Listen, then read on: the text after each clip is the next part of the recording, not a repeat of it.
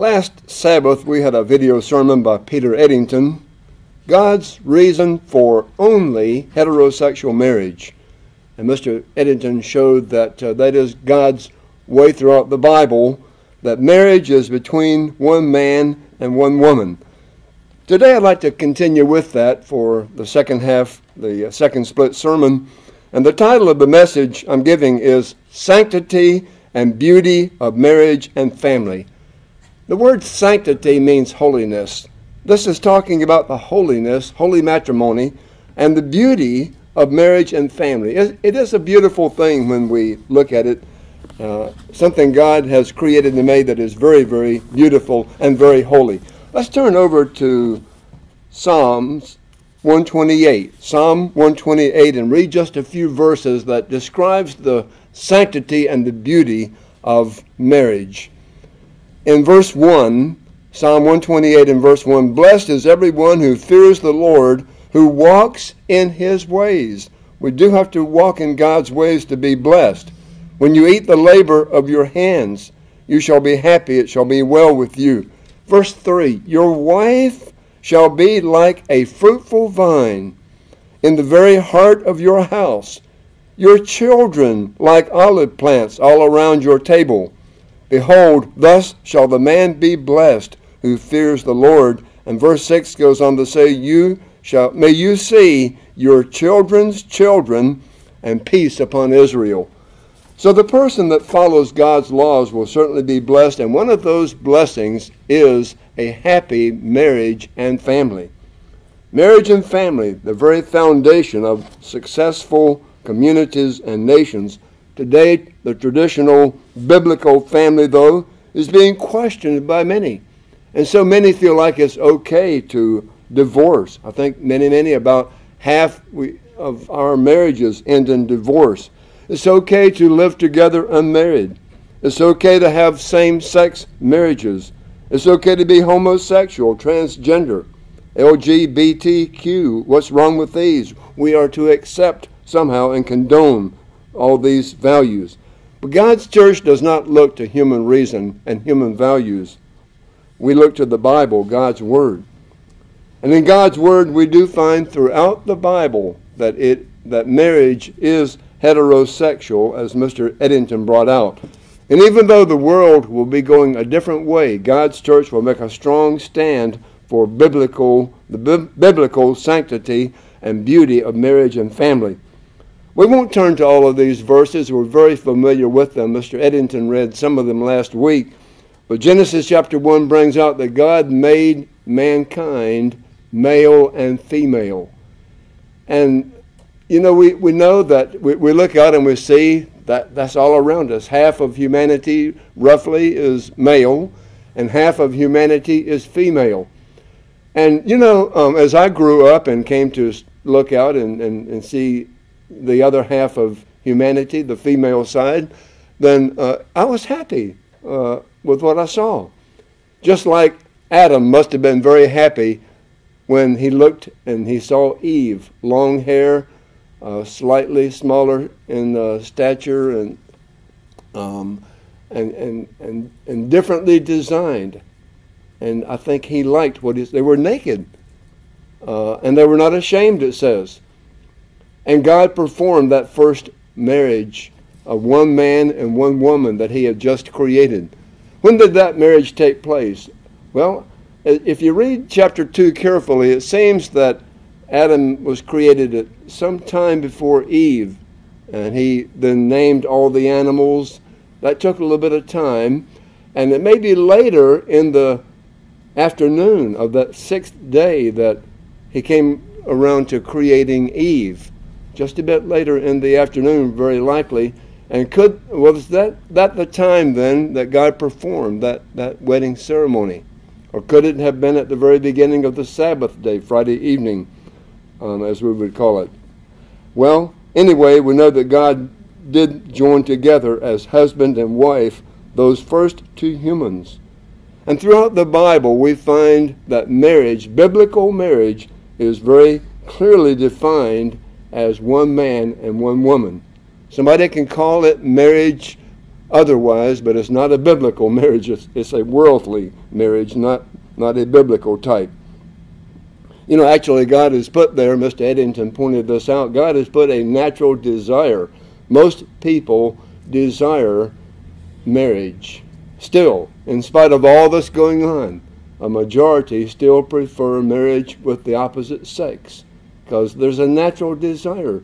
There's a natural desire to be intimate sexually, and that can only be satisfied with the opposite sex. So that's the way it's been down through history, and I believe that will continue to be what it will be in the future with the broad majority.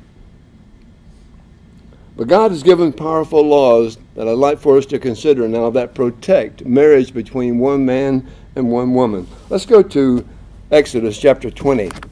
Exodus chapter 20. By the way, this which we just read in Psalm 128 is one man and one woman.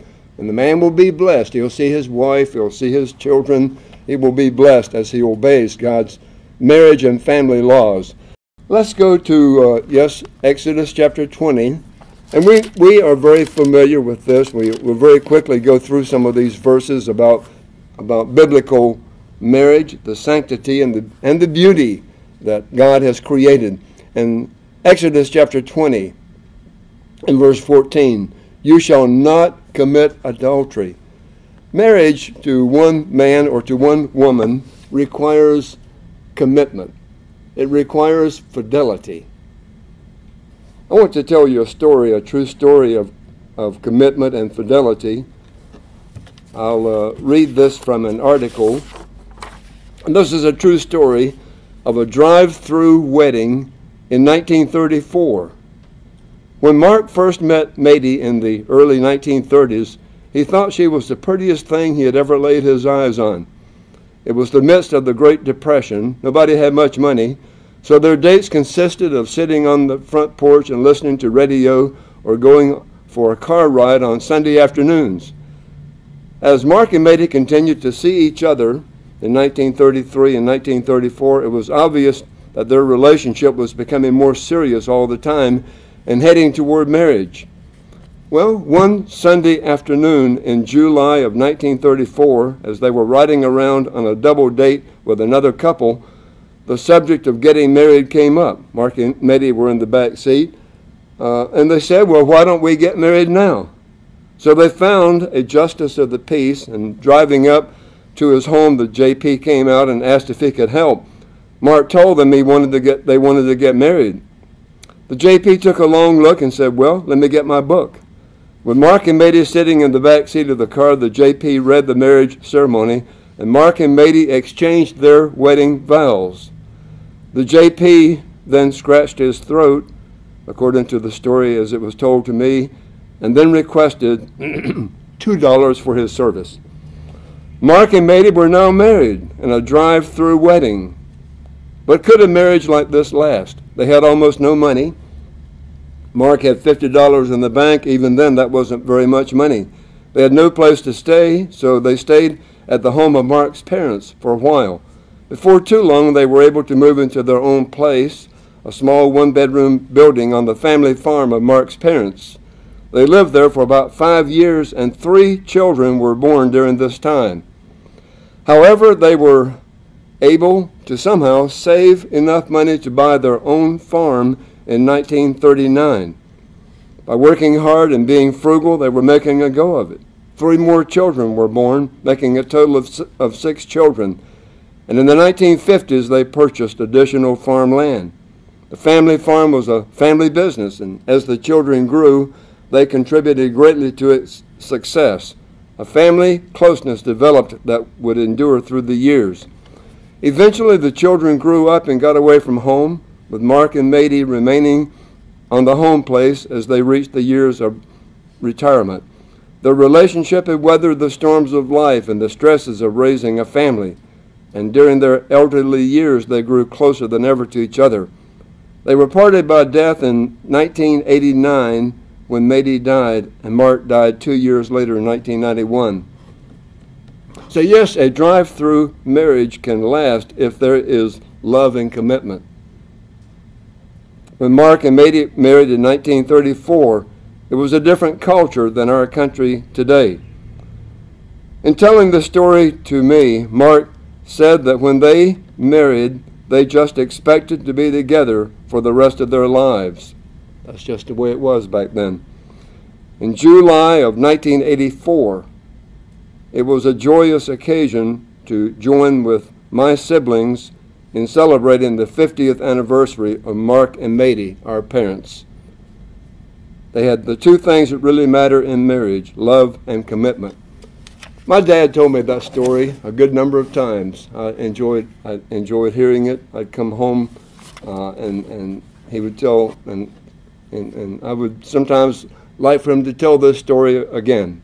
A drive-through wedding in 1934 that lasted almost 55 years. My mother died on Father's Day weekend, just before it would have been 55 years of marriage. And then 2 years later, almost, my father died on Mother's Day weekend, of all things. Interesting. So yes, the seventh commandment does require commitment and fidelity. But God's law, that's what God's law requires. You shall not commit adultery. You're to be committed for a lifetime. The Old Testament scriptures, many of them show faithfulness and commitment.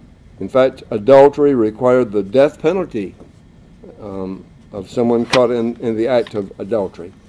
Let's go to Malachi chapter 2. And it shows that God expects a marriage to remain for two people to be absolutely committed to the marriage, and that God forbids divorce. He does not like divorce at all. In Malachi chapter 2 and verse 14, the Lord has been witness between you and the wife of your youth, with whom you have dealt treacherously. The Jewish people were putting away their mates. Yet she is your companion and your wife by covenant. And did he not make them one, having a remnant of the Spirit? And why one? Because he seeks godly offspring. Therefore take heed to your spirit, and let none deal treacherously with the wife of his youth. Verse 16, the Lord God of Israel says that he hates divorce. Therefore take heed to your spirit, that you do not deal treacherously.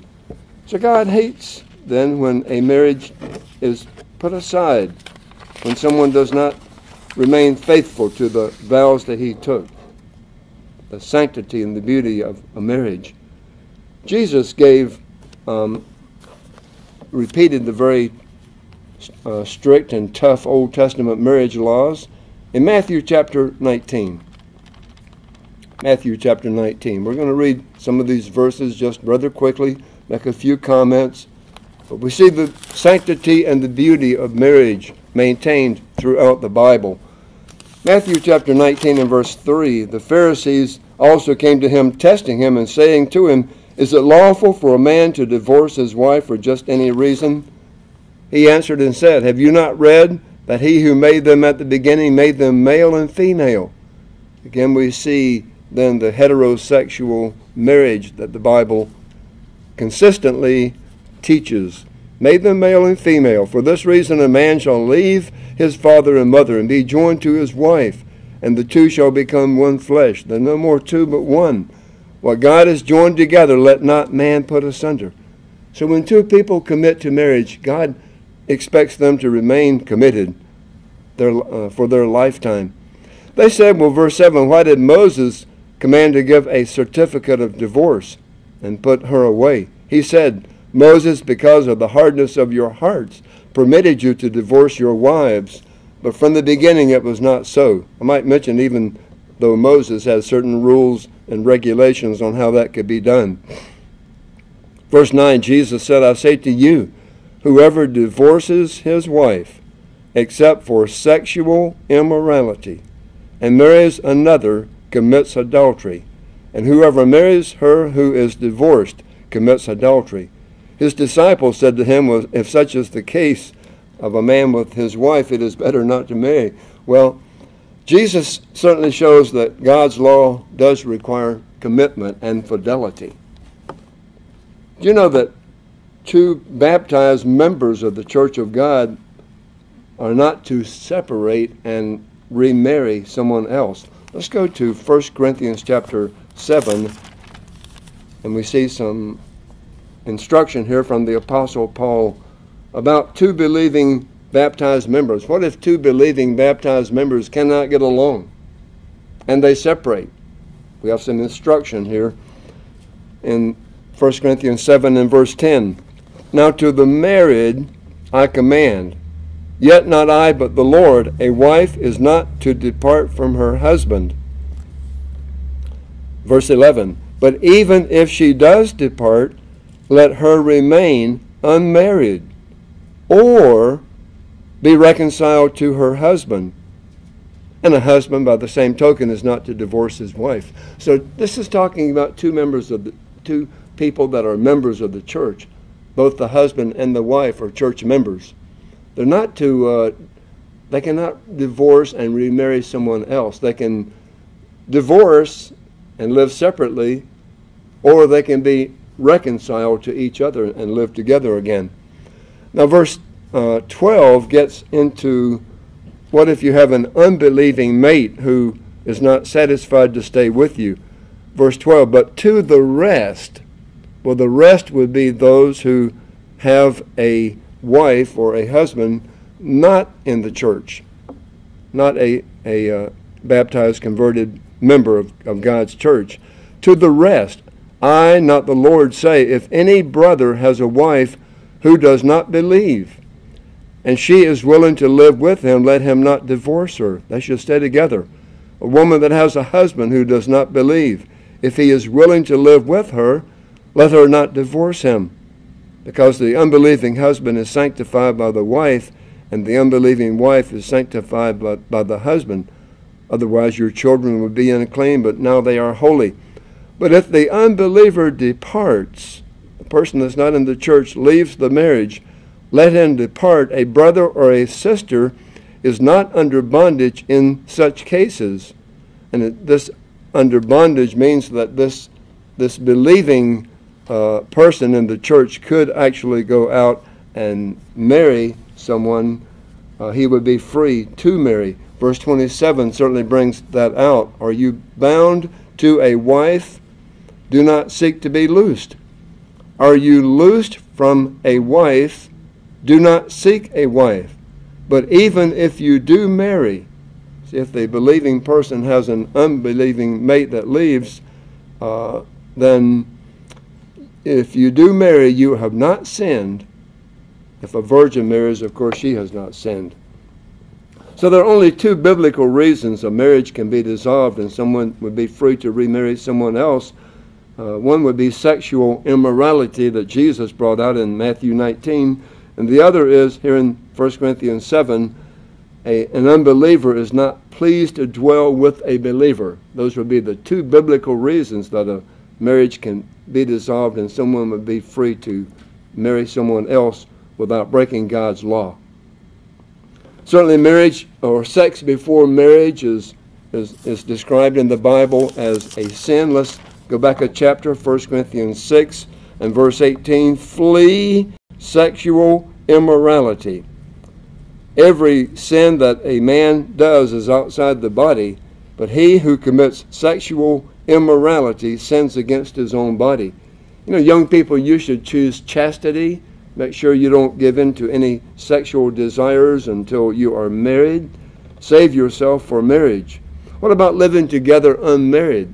Certainly the Bible teaches commitment. It would teach having a time when you celebrate your marriage, and there would be a wedding. The Bible certainly does describe wedding feasts, and it brings out that the sexual desire should be fulfilled in a permanent marriage-family relationship. Look at chapter 7, for example. Chapter 7, verse 1, concerning the things I wrote to you, or you wrote to me, rather, it is good for a man not to touch a woman. Nevertheless, because of sexual immorality, let each one have his own wife, and let each woman have her own husband. Let the husband render to his wife the affection due to her, likewise the wife to the husband. Satisfy the sexual desire within marriage. That's what it's talking about. In verse 8 he says, but I say to the unmarried and to widows, it is good for them to remain even as I am, but if they cannot exercise self-control, let them marry and satisfy the sexual desire that way that God intended. For it is better to marry than to burn with passion. So certainly God's law then shows that sex is within the commitment and fidelity of a marriage of one man and one woman. What about same-sex marriages, homosexuals, lesbians? You know, the Bible clearly forbids it. You can go back to Leviticus 18 and find a verse. Leviticus 20 has a verse. You can go back to Romans chapter 1. We might go back to Romans chapter 1. This is so clear here that God does forbid same-sex homosexual relationships and marriage. In Romans chapter 1 and verse 26, for this reason God gave them up to vile passions, for even their women exchanged the natural use of what is against nature. Likewise the men, leaving the natural use of the woman, that natural desire toward the opposite sex, they burned in their lust for one another, men with men, committing what is shameful, and receiving in themselves the penalty of their error which was due.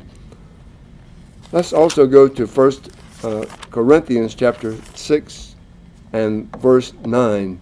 So the scriptures are clear about same-sex marriages, homosexual relationships, lesbian relationships.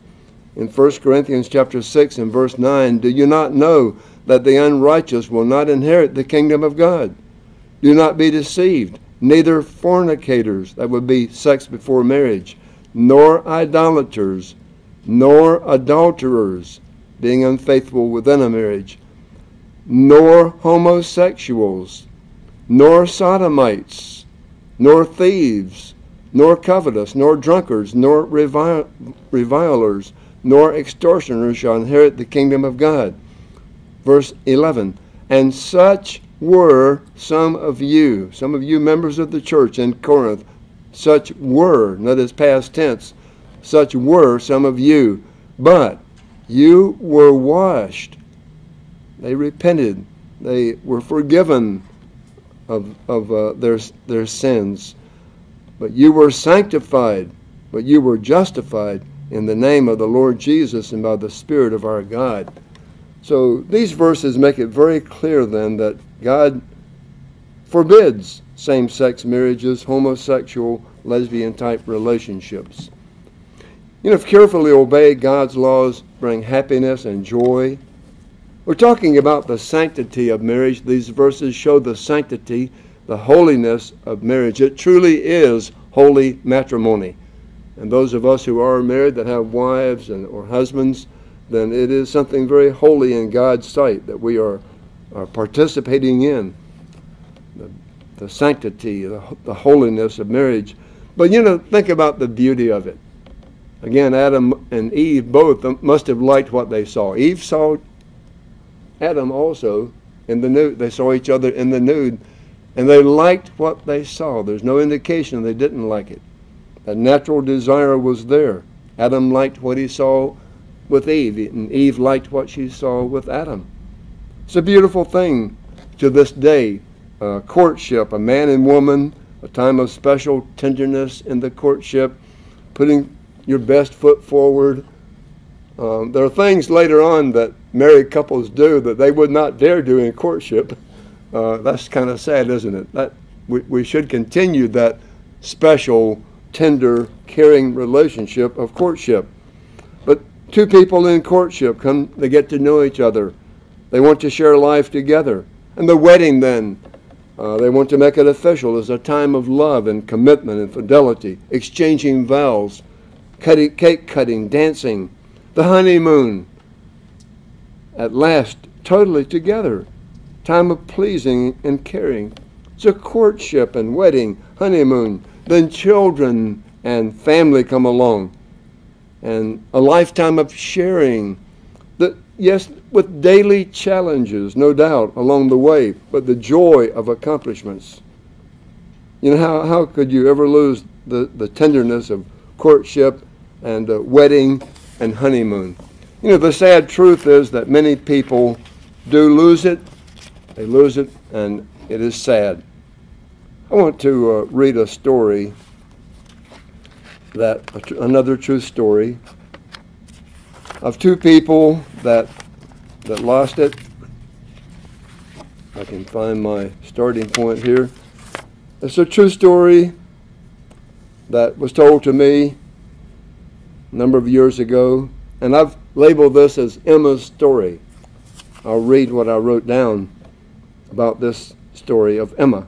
Around 1910, that'd be over 100 years ago, as a child, Emma moved from California to Oregon in a covered wagon. And she was young, probably around 10. So as she matured and reached adulthood around the age of 20, she met Larry. And they dated for a while and got married. But the marriage before too long was miserable.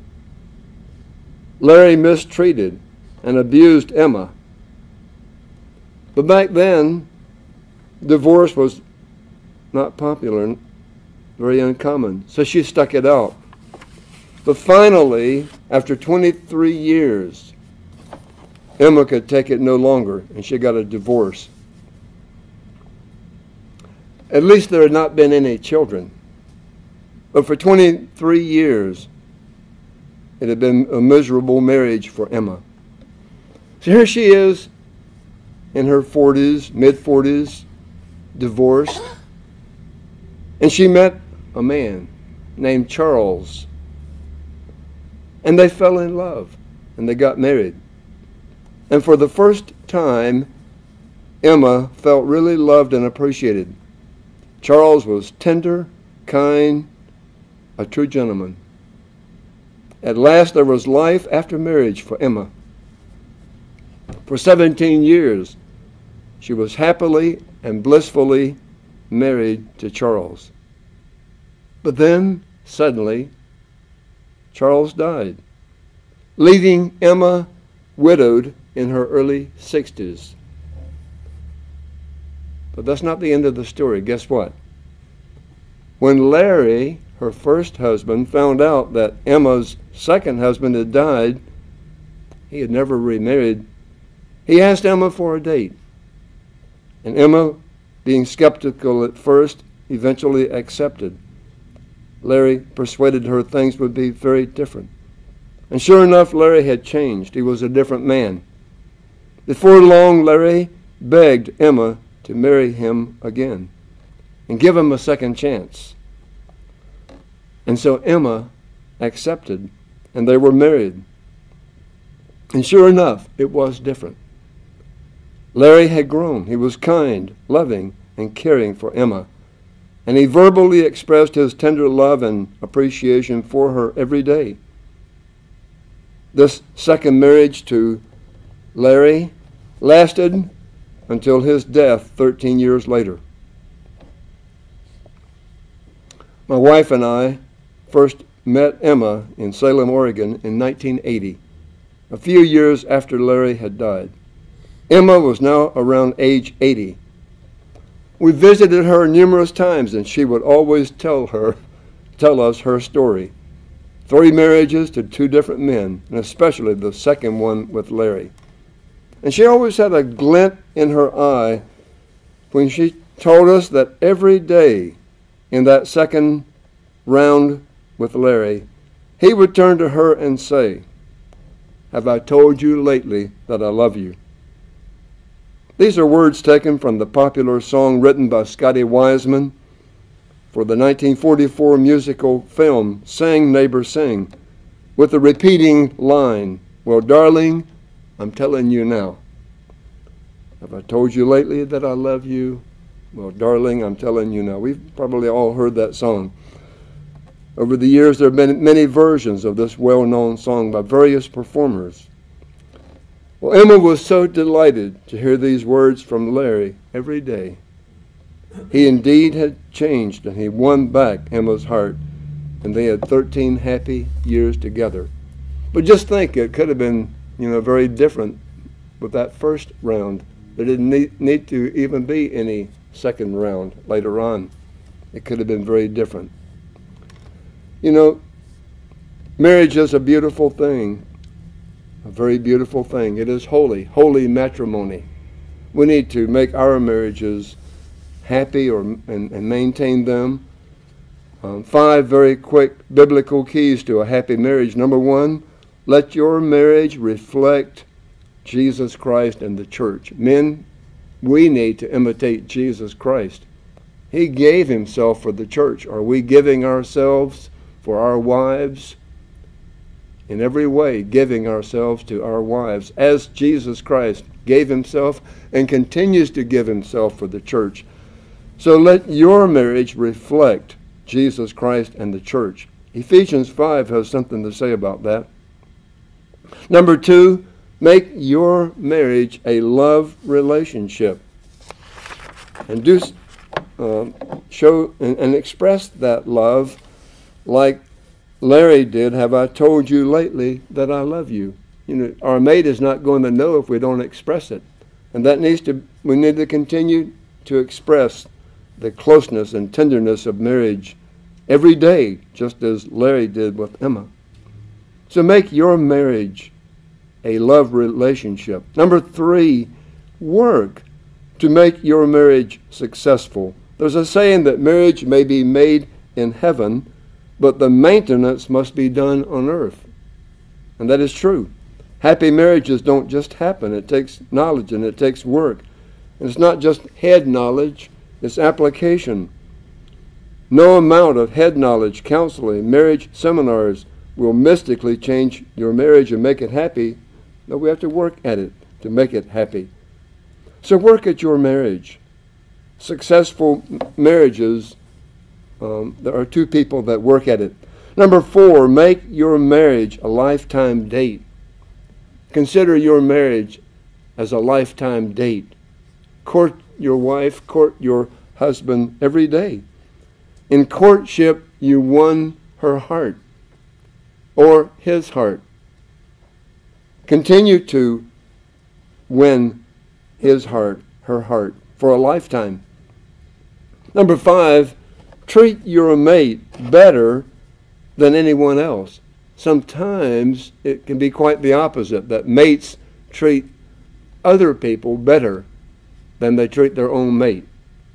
No, treat your own wife better. I was told a story about Herbert Armstrong, who was a very much a gentleman to his wife, that there would be meetings and things he would be involved in, and somebody might come and say, Mr. Armstrong, there's somebody that's calling that needs to talk with you. Anybody that called you said, well, tell them I'll call them back in a few minutes.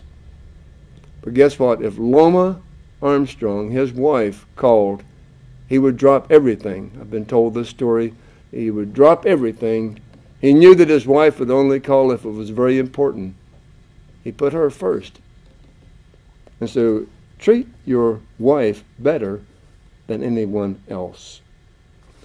Well, we've covered a few things about the beauty and the sanctity of marriage. Maybe sometime we can say more about it. But remember the two true stories, that of love and commitment and fidelity, the drive-through wedding in 1934. And remember Emma's story and Larry, second go around with his wife. Have I told you lately that I love you? Brethren, let's thank God for the sanctity, holiness, and beauty of marriage and family.